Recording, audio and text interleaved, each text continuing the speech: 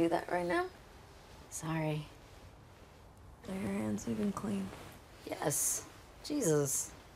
Sorry, had to ask. Yeah, I guess you did. With Gnaw, you have this first scene showcasing the intimacy and really setting the stage for the compatibility between this couple and the love that's clearly there.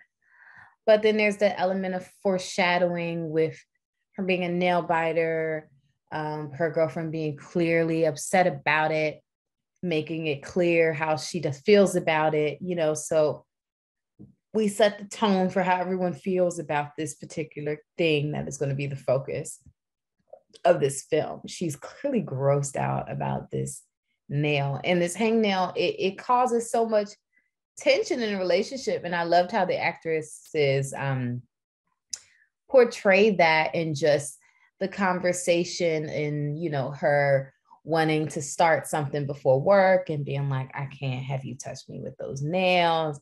And then her being offended. And then, you know, her trying to rectify her harshness.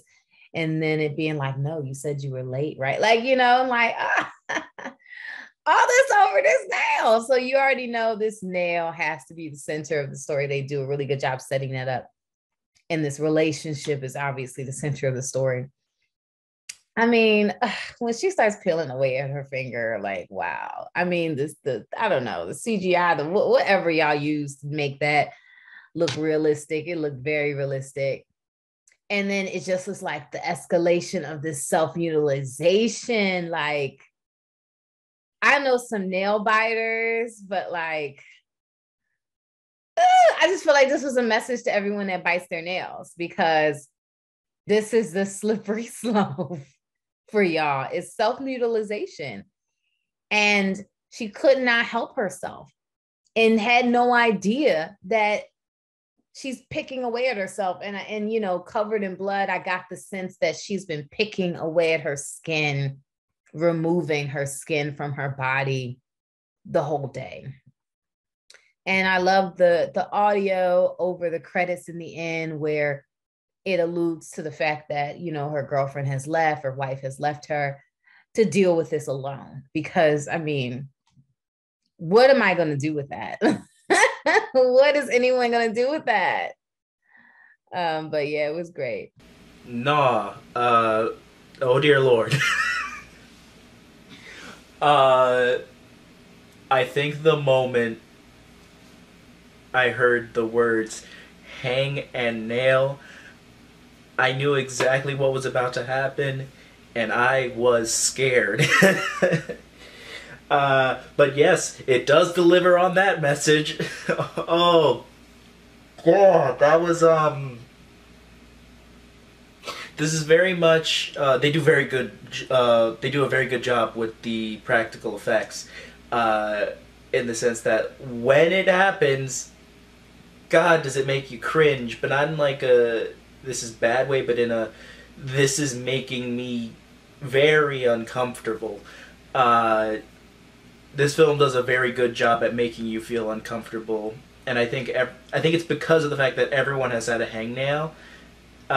You knew exactly what was about to happen, and it does a very good job of escalating it and just making it look as painful as it possibly could be. Yeah, Gnaw was very intense. Gnaw was a film that I thought was very well paced and anchored by two really good lead performances, portraying a relationship that comes across as genuine and quite believable. And I think the entire film kind of hinges on that and on that believability. I thought the film does a really good job of building towards its climax, which I thought was satisfyingly shocking in its reveal, but I think it's elevated beyond just a momentary shock because of the way the relationship was established earlier. It's one thing to show a startling or a scary image and just kind of ride off the fact that the audience is going to be shocked or scared by that. But this film chooses to give it more meaning and take the time to set up the characters involved in that reveal to make it that much more memorable, that much more powerful, and that much more fitting, which is something I really, really enjoyed. All of these things put together, I think they make the film the best film that it could be, and I thought that it was pretty good. I liked it a lot. Wow. Talk about taking an everyday habit, problem and making a horror movie out of it. This is a really good idea, that the title is effective and we kind of get in there and we see what it's about and kind of get an idea where it's going, but then, wow, it really goes there. So, yeah, it's a story about compulsion ruining somebody's life, so it has meaning. So good job there. The two actresses did a really good job. They were very convincing, very real. This was really disturbing and unsettling. So good job with this. Yeah, let's see what other bad habits you can make horror films out of. Maybe you can make this a series. But great job. Gnaw was unsettling in the best way. I was going to say it was gross, but I felt like that had a worse connotation. Kind of like the word gnaw instead of chew. You definitely could have named this chew if you wanted to, but gnaw is much more gross and unsettling, and I think that really fit with this piece as well. You set up this hangnail issue, this chewing, this gnawing at the finger at the very beginning with this couple, and having it be this reoccurring thing where it's like unsettling to the partner, and then further on the line she starts gnawing away at not only the hangnail but the rest of her finger, and it's really gross and really unsettling and shocking and thrilling, and it gives good payoff to how unsettled the partner was in the beginning, and really is like a manifestation of the tension and like the underlying bad vibes, if you will. But yeah, visually, the effects were really good. The gnawing effects were gross, and by gross, I mean very good. Yeah, overall, a really lovely piece. I like the pacing of it. I like the payoff of it. And I like the concept. I think it was a really smart concept. So really well done. Interesting way of showing what a bad habit can cause.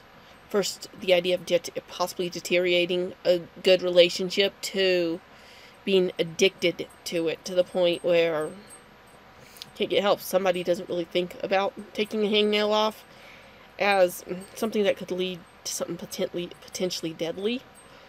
But it's definitely an interesting way to show how one bad habit can be destructive to not only yourself, but the people around you who love you. Because Cote's addiction to gnawing at her hangnails shows that it's eventually going to kill her. And she doesn't even see anything wrong with it as long as she gets that hangnail. And her girlfriend, the person who loves her, is obviously wanting her help. Like anybody with a bad habit or an addiction, you want them to get help, but they don't always realize what the issue is. And so this film kind of showed both sides of an obsession or an addiction or a bad habit, and both sides, both the person suffering from it and the people who love you. It shows both sides of it, which was an act of brilliance. These reviews for Gnaw. I love horror movies, and this one got me on its feasibility, the outstanding performances, and the great special effects. They just have these gore images, just portraying how obsessive can humans be to our own detriment, and this is taking it to an extreme that I even had to pause it. And I can take horror movies. This was just amazing. I absolutely loved it. Again, the performers are outstanding. The special effects, the whole story, I just really enjoyed it.